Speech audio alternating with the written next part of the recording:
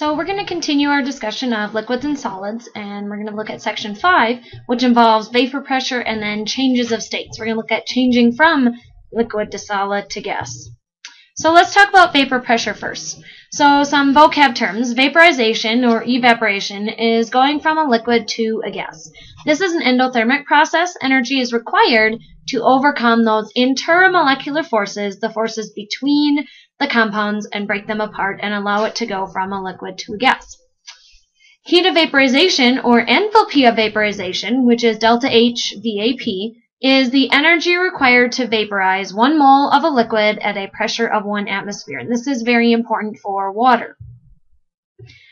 Condensation is basically the reverse. So we're going from a gas to a liquid. It's condensing. Equilibrium occurs when the rate of condensation is equal to the rate of vaporization. So we're converting between liquid and gas at an equal rate. Okay, so equilibrium vapor pressure then is the pressure of the vapor that is present at equilibrium when that even rate of liquid to gas is occurring. And we can use a barometer to measure the vapor pressure of a liquid, and we usually use mercury. So in some of our labs we have looked at inches of mercury, which we can then convert to millimeters of mercury, which is equal to torr, and then we can convert that to atmospheres. So the pressure of the atmosphere is equal to the vapor pressure plus the pressure of mercury in the column. And so basically when we use a barometer, we can solve for vapor pressure. So liquids that have a high vapor pressure are going to evaporate really rapidly, and those are called volatile. Alcohol is an example, like rubbing alcohol, it evaporates relatively quickly. So vapor pressure is determined by the size of the intermolecular forces. Okay, really strong intermolecular forces have a low vapor pressure. You can also lower the vapor pressure if you have a large molar mass, because if we're talking about London dispersion forces, as the molar mass increases or the molecule gets larger / bigger, the forces increase, which means higher intermolecular forces. Okay, so we can also calculate vapor pressure and look at the relationship between vapor pressure and temperature. Vapor pressure increases as temperature increases, but it is nonlinear, meaning it will not form a straight line. And if you look at this graph at the bottom here, that's what we're talking about. So you can see that as vapor pressure increases and temperature increases, we have this curved line. And really it doesn't matter what our substance is, it's just we're going to have, different pressures and temperatures. But it's following a similar curved pattern. So we need a large kinetic energy, which remember is related to temperature, to overcome these strong intermolecular forces. And to get a straight line, we have to plot natural log of the vapor pressure versus 1 over the temperature, and that is what we're doing in this equation. And so real quick, let me point out that this is the slope, because we're going to want that to know that in a few minutes. Okay, so remember R is our gas constant. C is nu. C is a constant characteristic of the given liquid. And so that would need to be given. You can determine the delta H vaporization by measuring the vapor pressure at several temperatures and then plotting your results. Or if you know the delta H of vaporization and the vapor pressure at 1 temperature, you can then use the equation to calculate the vapor pressure at any other temperature. And C doesn't depend on T. Remember, C is just based on the given liquid. Whoops, let's go back for a sec. So we can also put this equation together where this is what we're doing right here. We're knowing the vapor pressure at a specific temperature, and then we can find the new vapor pressure at a separate temperature.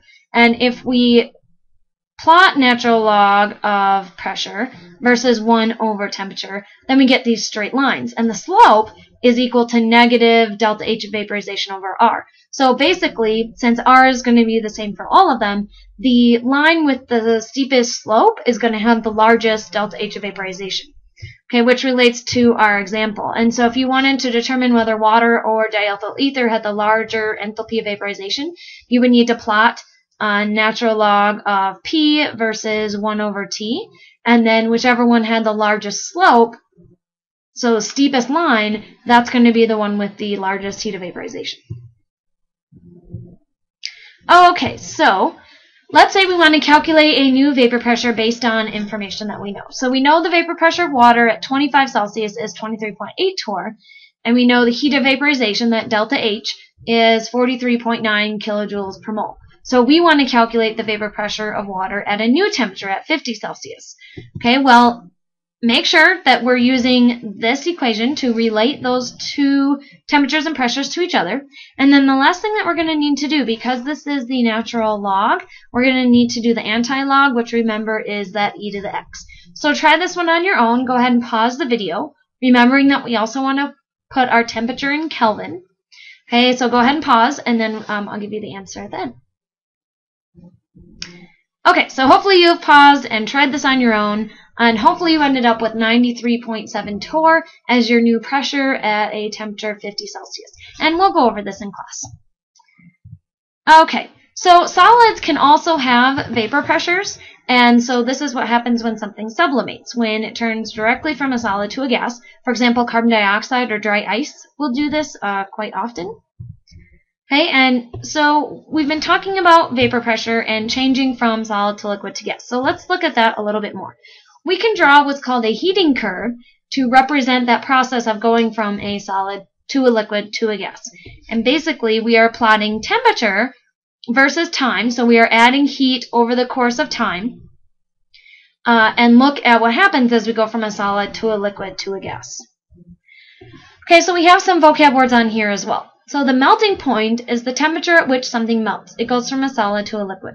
And so if you notice, melting is occurring at this plateau. And so what that means is, although the temperature is not increasing at this point, we have to continue to add heat. And that's where this breaking of those intermolecular forces is occurring. The heat of fusion, or the enthalpy of fusion, is the enthalpy change that occurs at that melting point. So we're increasing the heat, okay, and so we can look at how much heat is required to go from a solid to a liquid. Okay, the boiling point, very similar. Instead of being melting, it's boiling, so the temperature at which something boils, okay, and we can measure that across and find that value, just like we can measure across and find the melting point. Melting point and boiling point are determined by the vapor pressure of the liquid and the solid, so that plays a role here. A melting point is the point where the liquid and the solid have equal vapor pressures. So we would say that they are at equilibrium, their vapor pressures are the same. Okay, so a couple other more specific definitions that we can get into. If we have what's called normal melting point, this is the temperature at which solid and liquid states, remember we said they have to have the same vapor pressure, but now we're adding one other point here, which is that the total pressure has to equal 1 atmosphere, and that's considered the normal melting point. The normal boiling point is the temperature at which vapor pressure of a liquid is 1 atmosphere exactly. So at less than 1 atmosphere, no bubbles will form because the pressure on the surface of the liquid is greater than the pressure in the spaces of the liquid, and so those bubbles aren't going to be able to form and come up to the top. So we can also supercool something. This is when it's cooled below 0 Celsius at 1 atmosphere, but yet it's still a liquid.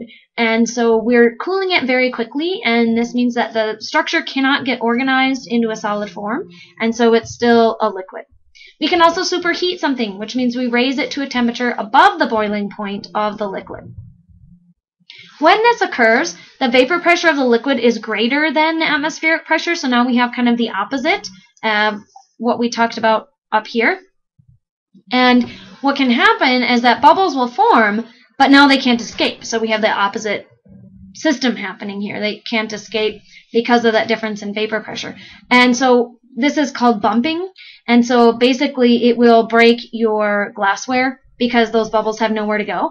And so what you can do to prevent that is add what are called boiling chips. And these are just little pieces of ceramic material. They're porous, so they have some holes in them. And those help create these starter bubbles, which then allow those bubbles to escape so that you don't have this problem going on. Okay, so next we're going to talk about phase diagrams. So that'll be in the next lesson, so hope you have a good day.